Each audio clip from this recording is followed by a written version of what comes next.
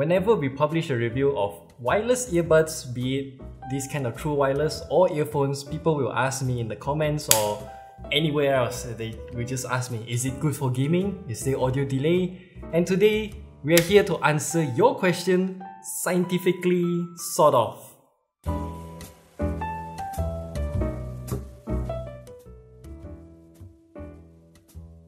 Over the years, we've been seeing the trend of 3.5mm headphone jacks just gone. Like the Mi 9 that I have here, there's no audio jack, but they included this little audio jack dongle right here. But if you have a phone like the Galaxy S10 and all of those series, you have a physical jack. So how much delay does it actually introduce if you add a dongle right there, and also to use some sort of Bluetooth headphone? And today, we are using some sort of a ghetto method. We recorded footages using these two phones because they can record in 240 frames, and then we count the frames from the animation in PUBG by shooting and until the sound comes out. So it's kind of funny to say that the Mi 9 is actually performing much better than this in terms of audio delay. Not by much, but there's a significant gap, even though we users don't really realize it day to day. So the first test is using straightaway loudspeaker from this one into the microphone of this. So it takes about 175 milliseconds, which is quite okay. And then with a dongle like this, it adds about 285 milliseconds. And then after that, by using this green adapter, we can receive audio through Bluetooth 5.0 with aptX. I connected it directly to the line-in port to my desktop. So from here, I can manage to measure that by using Bluetooth, straight away Bluetooth with aptX, you add more than 1 second of delay. That's really intense. If you're going to use something like SBC, it's about 0.94 seconds of delay. So that's all for the Mi 9, which is using the Qualcomm Snapdragon 855. So what about the Exynos 9820 that I have here for the Galaxy S10 Plus? Okay, wait, let me just give you an update here because I'm from the future and I had a revelation that there is some additional delay into the mix for the Galaxy S10 Plus. So let me tell you a story. While I was browsing Facebook the other day, I saw something about Dolby Atmos on the Galaxy S10 series of smartphones.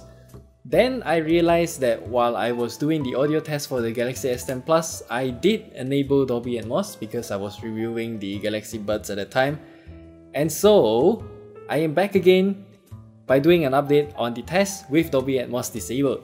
So to present you the results right now, the Galaxy S10 Plus with Dolby Atmos turned off, results are looking very good. So with loudspeaker alone, it's at 0.3 seconds of delay. With dongle, it's at 0.36 seconds of delay. With Bluetooth aptX, this is where the magic happens, it's only at 0.895 seconds of delay.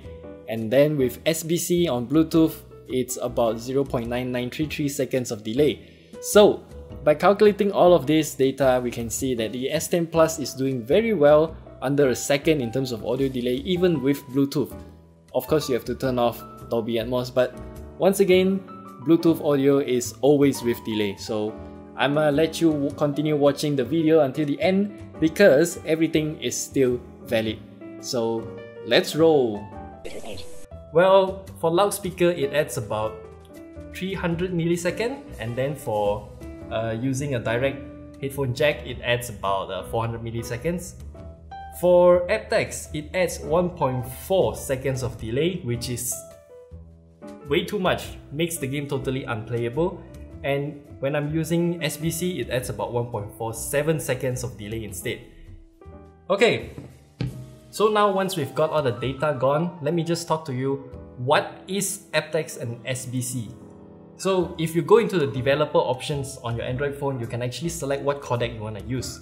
Codec here means compression and decompression. It means that you can compress your data, send over through Bluetooth, and then you decompress on the other side to get back whatever you want to listen to.